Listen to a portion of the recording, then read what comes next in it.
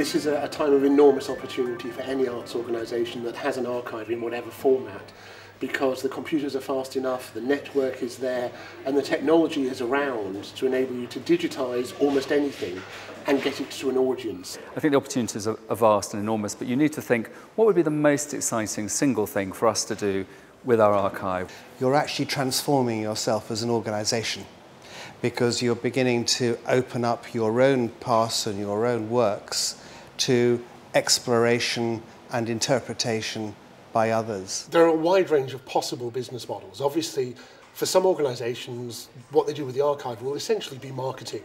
They will want to give it away, they'll want to make it freely available so people are drawn to what they're doing now.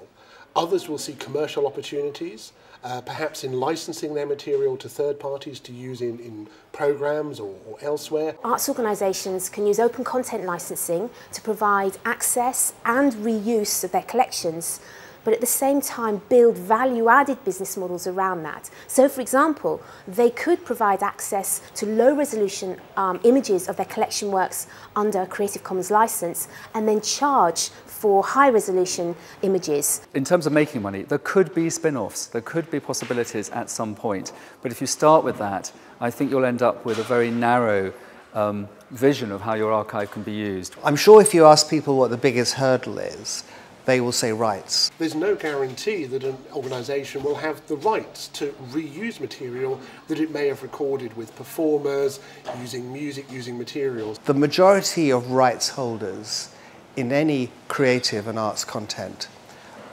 want two things. They want recognition for the work that they've done, and if possible, they want a share of any revenue that's going to be achieved through putting that content on the web.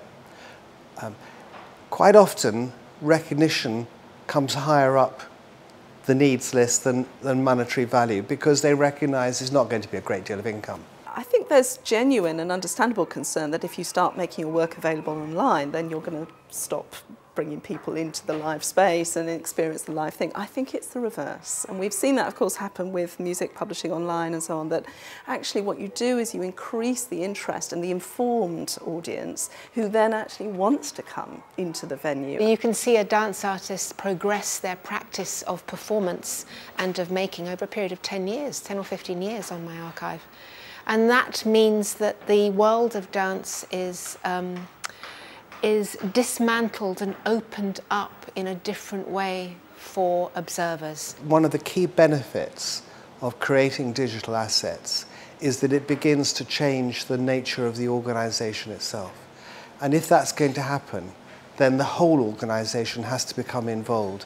Lots of people who are responsible for artworks in galleries or for recordings of performances are very, very worried about the possibility of user comments, user reviews, people adding either inappropriate facts to websites, all those sorts of things. And it is a legitimate fear. But the expectations of the audiences, of the viewers, are very high now.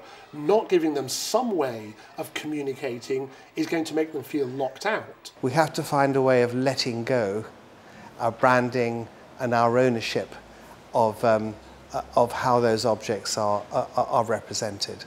And that involves a level of trust of the audience and a level of a trusting relationship with the audience. My view is that it's very much that you provide tools through the archive for the user to think about their own curatorial process. But that doesn't necessarily mean that they therefore change what is then available for the world through that archive. In fact, I think that's problematic, because in a way then you bring into the whole mix, how do you manage that process, how do you edit that process? The digital world has brought with it another way of the public engaging with everything and us engaging with the public.